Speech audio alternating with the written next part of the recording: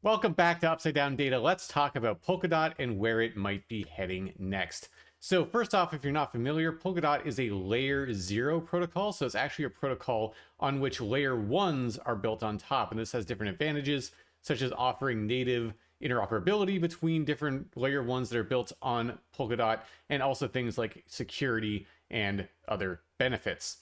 So DOT has a bit of an interesting price history. It came into existence kind of in the middle of the last bull cycle. So it came into existence before the big run up that happened into early 2021, but after some of the initial appreciation other assets had seen. And so after that big bull phase, prices fell back down to roughly the same levels. Now, more recently, we've seen a nice rally out of the lows, with DOT rallying, we just measure here, up about 165% in total from top to bottom. Not too bad, but also not quite as good as some other assets. But that's in the past, that's what's happened. Let's talk about the future and where DOT might be going from here. So to do this, I want to look at some of our models that we have here on the channel and at our website, partydigital.io, to see what they are thinking. So the first one I want to talk about is our short-term upside downside potential indicator, or UDPI. This is one of our risk models that cares about moves that play out over days, 2 weeks, so relatively short term in its time horizon. And generally speaking, higher levels mean higher risk, lower levels mean lower risk.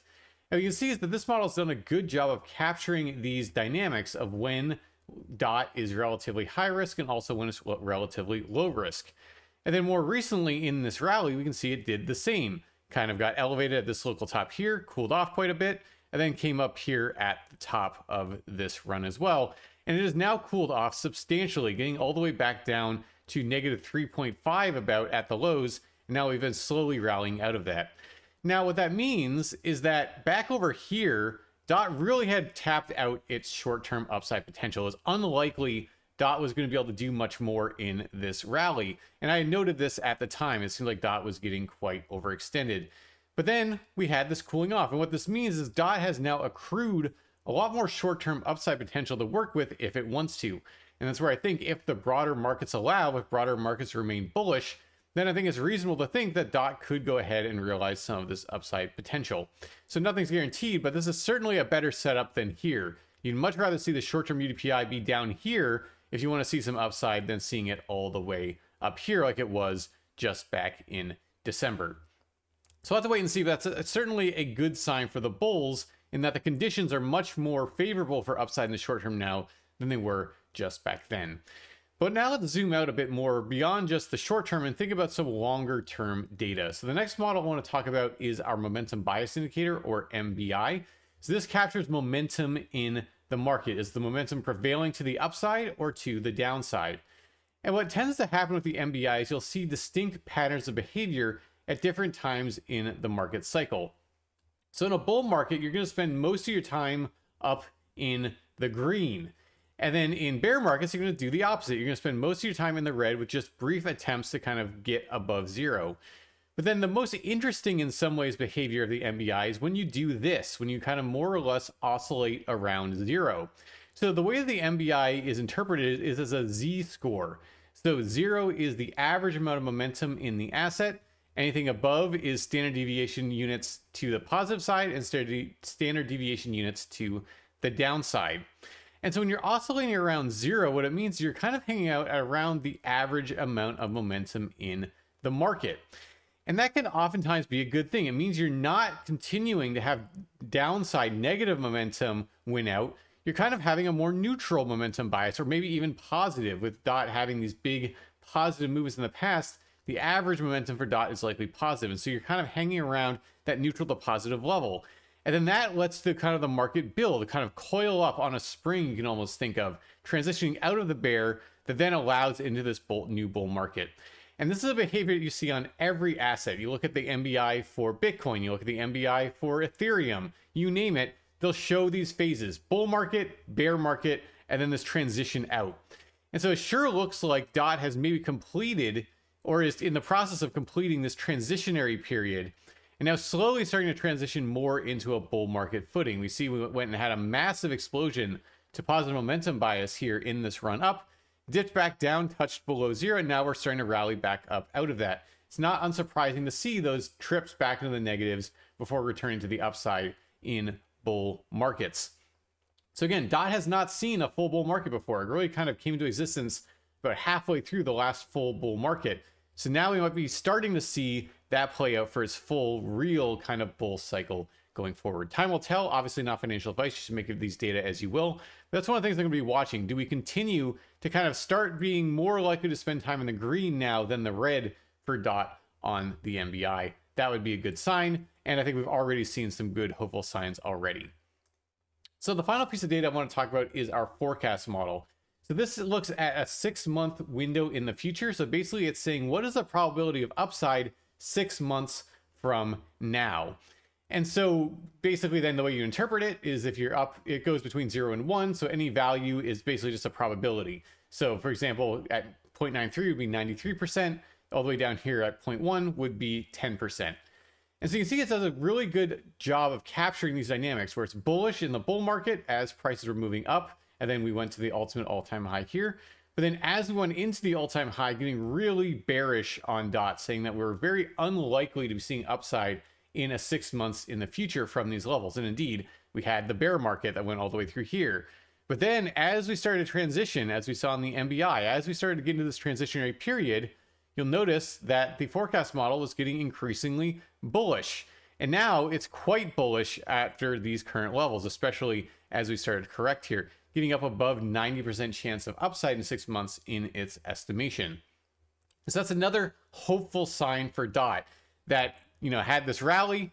It maybe didn't kind of outperform some other alts out there, but did outperform a number of other ones. But maybe that's just the first step, the first hurrah, and we're maybe going to be seeing more upside coming, that this is the early stages of a new bull market and that we might be able to expect up being the more logical sign than down. Now, obviously, even that 93, 94, that's not 100, but it's a heck of a lot better than 5% of upside, for example, like we were back here. So that's something that I'm watching. If the forecast model remains bullish, then I'll remain bullish as well. It's bullish now, so I have a bullish side to the way I'm looking at things. Now, to wrap up, I want to talk about a few other dynamics that are important to keep in mind with an asset like DOT. So one of the things I did want to mention with DOT is the fact that its supply is not capped. It is a theoretically infinite amount of supply, and it is an inherently inflationary asset. So DOT inflates at a rate of around 10% annually.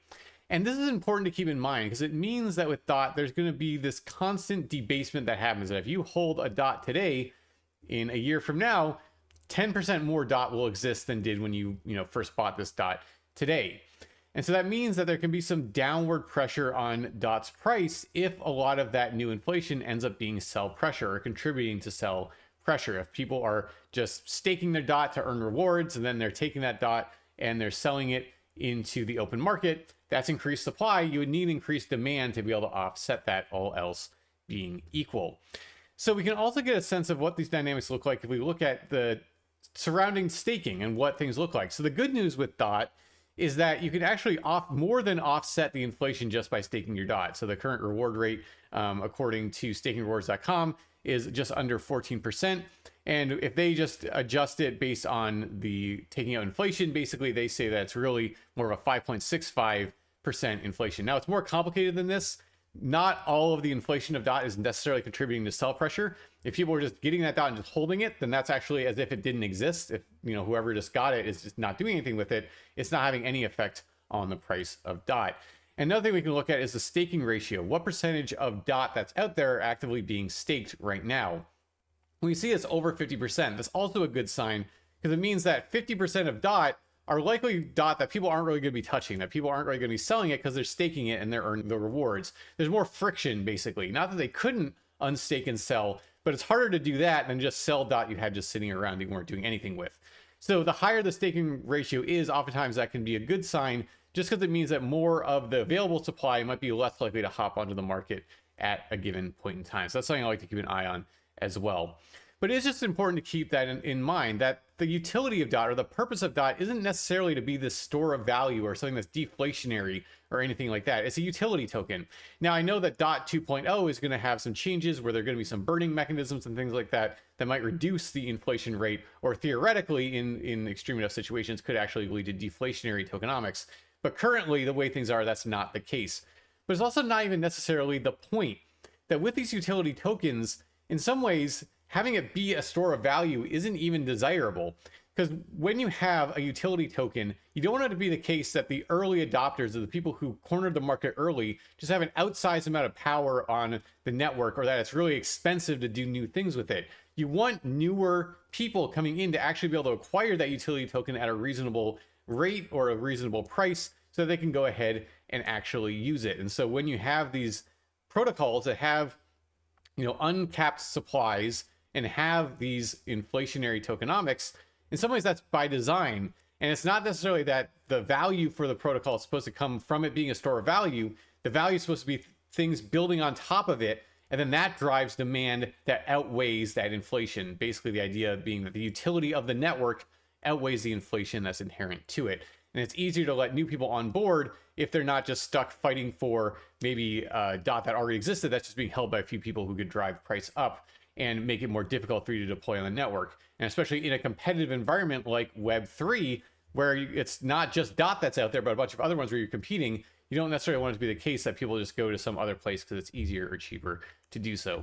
So I think it's important to keep in mind some of those things, but it's also important to keep that in mind if you're just evaluating DOT as an investment, about what it means, that it's not the same thing as, for example, Bitcoin in the way its tokenomics work. It's not the same thing as Ethereum in the way its tokenomics work. So your thesis has to keep that in mind. And so basically for that long-term view, really the most bullish thesis for DOT in some ways would be that you think that demand for DOT, because of its utility, will far outweigh any kind of inflation that there is. And then of course you could factor in maybe benefits that DOT 2.0 might be including as well in terms of some of those dynamics. But it's just important to keep those things in mind. I feel like people don't talk about supply enough in crypto, so I always like to talk about that and factor it into kind of this mental model we might use when evaluating a given asset. All right, so obviously none of that is financial advice. You should make your own opinions. Those are some things that I'm thinking about with DOT right now. So if you like the content, remember to subscribe to the channel, give the video a like, and follow us over on X. A lot of updates about our models and more over there. And go to our website, PolarityDigital.io, link in the description, see live data from our models and more.